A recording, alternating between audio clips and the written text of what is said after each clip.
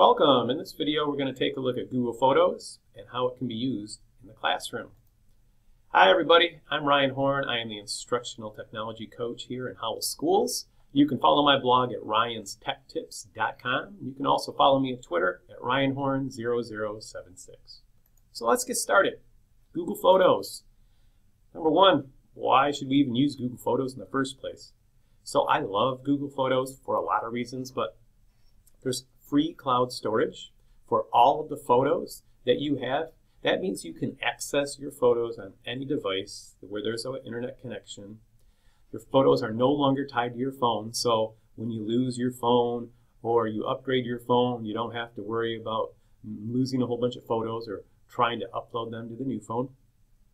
Also, have you ever had pictures on your phone and you're trying to show a picture to someone from last month or last week or maybe last year and you're scrolling through your phone forever and you can never find it?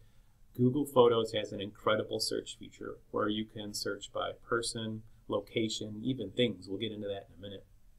And also Google Photos is great because you can create and share albums. And when you share a photo album with someone, you can give them rights just to view it, or you can invite that person or people to add their own photos as well. So how do we get started with Google Photos? Well, let's take a look. I'm going to use an iPad for an example, and then we'll switch over to see what it looks like on an iPhone. Okay, so I wanted to show you Google Photos on my iPad first so you can see what it looks like when you first install Google Photos and get started. So I've already gone to the App Store. I've installed the Google Photos app. I'm not going to walk you through that process. I'm confident you can get there. I'm going to open up Google Photos for the first time.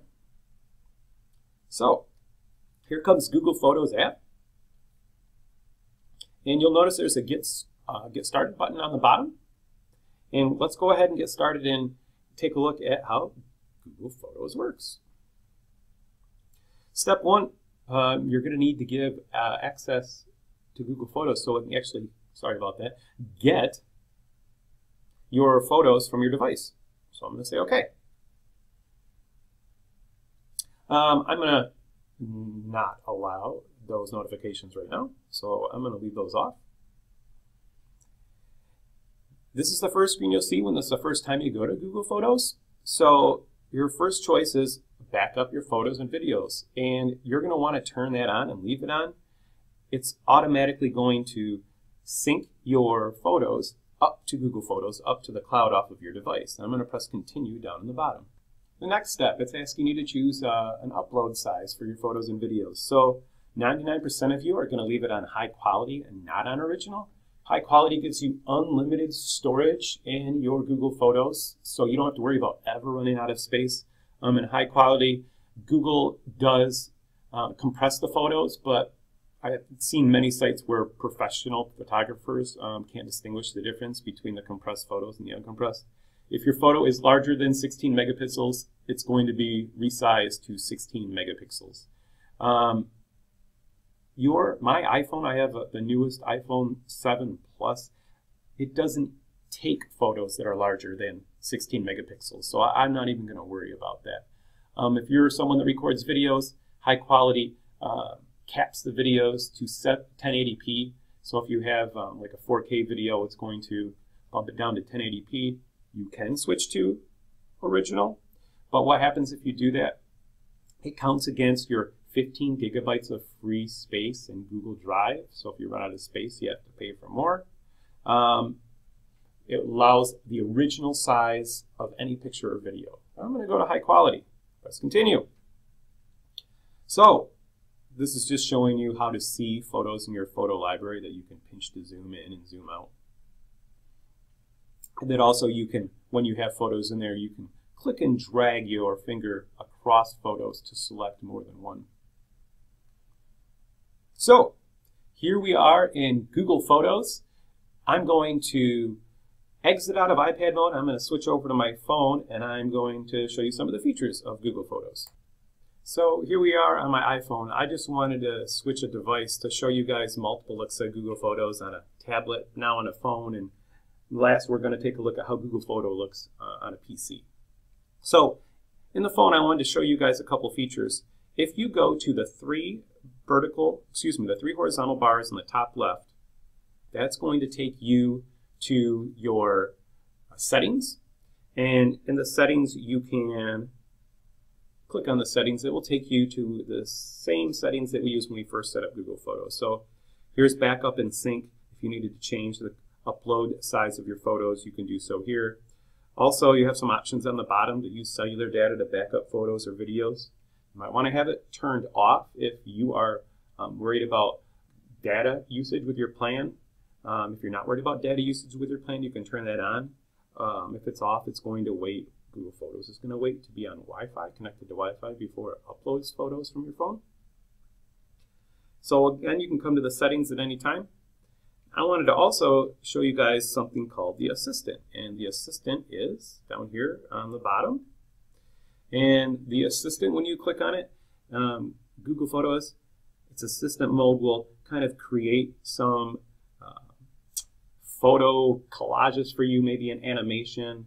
Also in the Assistant, this is where you can see if it's going to be backing up any photos, or if it's backing up photos currently, or if it's already done. And you can also see this is where you can go to create new albums, photo books, collages, animations, and movies.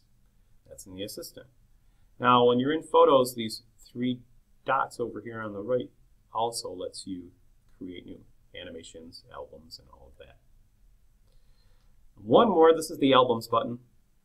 And the Albums button will show you all of your current albums, and then you can click on those albums, open it up, so on and so forth.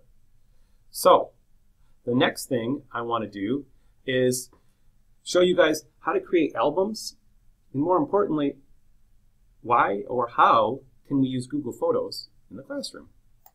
So we've taken a look at why Google Photos is a good thing. We've also taken a look at how to get started with Google Photos on a tablet and a phone. Now to the good part of the video. How can we use Google Photos in our classroom? These are some examples that I thought of, and there are a ton more, but these are just a few that we can talk about. You go on field trips with your class. You've got all your photos on your phone. How do you get those photos to the students' families? Well, throw them in an album. Share that album out with your families. How do you share the album? You can share directly if you have email addresses. You can copy and paste a link to that album. You can post a link to that album on your website or blog. And there's all kinds of ways to do that. How about class projects? Let's take a look at this example. Now I'm going to show you Google Photos on your desktop. You haven't seen it there yet. You've seen it on a phone and a tablet. Here's on a PC. In Google Drive, I'm going to use the Google Apps button. We're going to go to Photos. So here's how it looks on a computer. I wanted to show you guys an example of a photo album I made for a class project. So lots of times in our classrooms, we have our students that make things or present things, and not all the parents are able to attend, and they want to see how that project went. And also, as a teacher, I want to archive that so I can come back to it and share that with students down the road. So here's a Colonial Museum project, and this is what students made, and I've created an album for it. And what I can do is I can share this album out and send it to my family, send it to my students so they can take a look at it at home. So that's one example of class project. How many of you have your students present something, maybe verbally, orally, they're having a presentation? You can record that presentation. You could stick videos in a Google Classroom, into a Google Photos album, and then you can share that album out. What do you mean scavenger hunts? What are you thinking there? So I'll show you what I'm talking about. I created this rectangle scavenger hunt. I'm going to delete that album and show you how I made it and why. So I'm going to create a new album. What I've done is we were learning about rectangles in the classroom and talking about how rectangles are everywhere in life. You just have to look for them, trying to identify those shapes. So I went out with my phone and took various pictures of inside and outside the school with rectangles. And again, I went to New Album. I'm going to create an album, and I'm going to select the photos that I want to add to this album, all these photos that contain rectangles. So now I'm going to press Create. I'm going to call this a Rectangle Scavenger Hunt, and on the top left corner, I'm going to press Done. Now, I have this. I'm thinking I could share this out with my students, not for them to just look and find the rectangles, but how cool would it be to give my students a device have them go on a search at school, take a device when they're at home, take pictures of rectangles they find in their world, and add them to the album. So when you go to share an album, you can type in emails, you can select emails, send it to your students, and then you can give them different rights. So I'm going to give this one, let's say Catherine's one of my students. Before I send it, I can choose if I'm the only one that can add photos, or if I want to do unlocked version, let them collaborate and add photos, and then when I send it, they can add their own photos. So that's an interactive way that I would use Google Photos with my students, where they can actually contribute to an album. And you can do the same thing with like a field trip, or if you have parent helpers, you can open up the access to them so that they can add your album too, and you don't have to do all the work, kind of crowdsource those photos. So let's go back to our list of uses for Google Photos. And I know this video's been going on for a few minutes, but hang around because there's some good stuff here.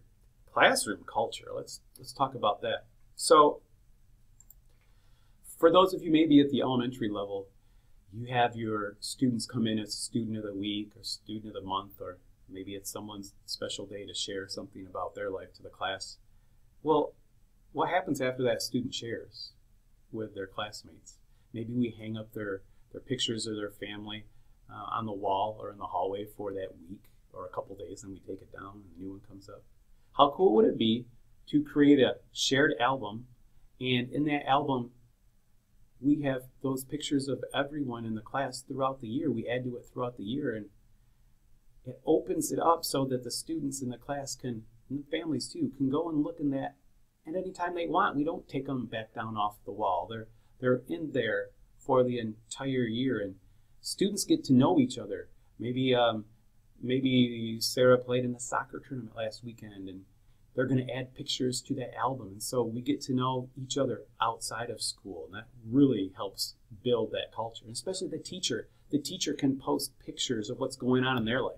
Instead of the teacher just telling the students, hey, we went camping with my family. You got to hear this hilarious story because I fell into the lake when I was trying to get out of the canoe. If you have pictures of that, post them in there for your students to see. It really will help you connect.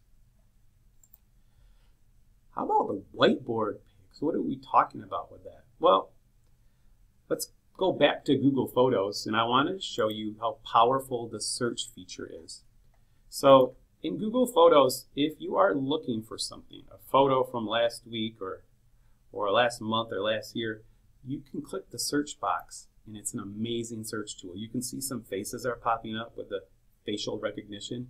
You can click on that and narrow it down by photos of only that person. How cool is that? Or you can type things up here. Maybe I want to search for sunsets. It's going to give me all of my sunset pictures. Isn't that awesome? But what you can also do, type another thing. I'm going to search for whiteboards, because I have some pictures of whiteboards that I've taken. Maybe I have taken a picture of my whiteboard showing my math, and I want to share this with my students because it's been erased, it's not there anymore, and I want my students to access it at home. So I can create an album of, here's a album that I created, examples from math, and over time I'm going to post different math pictures here, and I'm going to send these out to class. Okay, so that's an example of how to use whiteboards, or whiteboard pictures, I should say, in Google Photos. I wanted to take a minute and go back to the search feature in Google Photos because I love it, and you're going to love it too. So as a teacher, imagine if a parent contacts you and says, oh my gosh, I don't know what happened, but my camera died. I came in to help in your classroom, and all of the pictures I took are gone. Can you please send me pictures of my child? And so, you know, if you're in your photos and you're scrolling through the list trying to look for pictures of that one student, that's going to take forever. But if you use the search feature, click in the search box, it's going to recognize students in your class. And what if you say, oh, here's Reese, and you click on Reese. Now you can simply select these photos and share them with that parent. You can go by student because of the face recognition. It's awesome. Also with the search feature, you can search by location too. So when you click search, I'm going to type in a location, and press enter, and it's going to give me photos that were taken in that location from the geotag on my phone. That's awesome. I love the search feature in Google Photos. I want to go over one more feature, just one more, of Google Photos. We could go on forever, but just one more, and then we'll call it a day. So I want to talk about this, inserting a Google photo into a Google Doc, why you would do it, how it works. So let's do this. Let's take a look at one I've already created. So how many of you have been in a meeting, there's been a whiteboard or a presentation, you took a picture, someone took a picture on their phone, and then the discussion's over. You don't talk about it anymore, the meeting time ran out, and that was the end of it. But what if you inserted that picture into a Google Doc and added a comment, and then people, your teachers or administrators or whatever, the staff in your school, can continue the conversation on the comment by commenting back and forth on this. Now this could work in your classroom too, if you posted a picture and wanted your students to comment on it and get them to use their student talk that way. Well, how does that work? Well, I'm going to open up a new Google Doc and we'll take a look at how to insert a Google photo into a Google Doc. It's really easy. Step one, I'm going to go to Insert and Image. Now instead of uploading an image, I'm going to go and click on Your Albums, and this will pull up my Google Photo albums. I could click on the albums to take a look, or I can use the search field here, just like Google Photos. Recently a class at one of our schools did a PBL, a project-based learning unit, and they actually created a student-run garden at the school. The garden is awesome. It's a huge project. It's now done, but I wanted the students to talk about it some more. So the search box, I'm going to type in garden and then search. Here are the pictures of the garden, and I want to insert this picture because it was a timeline about building the garden. Here, this was an actual timeline about the garden, and I want to continue the conversation on this. So as the teacher, I can click on this image, and I'm going to click comment, and I can ask the students, what's next in the timeline? What's next in the timeline now that the garden is complete? Okay, oops, sorry about that. So once I comment on this, the students can reply. I can share this with the whole class. I can share it with other students. Students can do this as well with their Google Photos. So this is another way for you to collaborate as a staff and comment, or as a teacher with your students to get those comments going on Google Photos. Okay, we have covered a lot on Google Photos. I'm going to call it a day there. I hope you enjoyed it. If you have any questions, reach out to me. You can find me at ryanstechtips.com for my blog, and you can also follow me at Twitter at ryanhorn0076. All right, everybody, have a good day.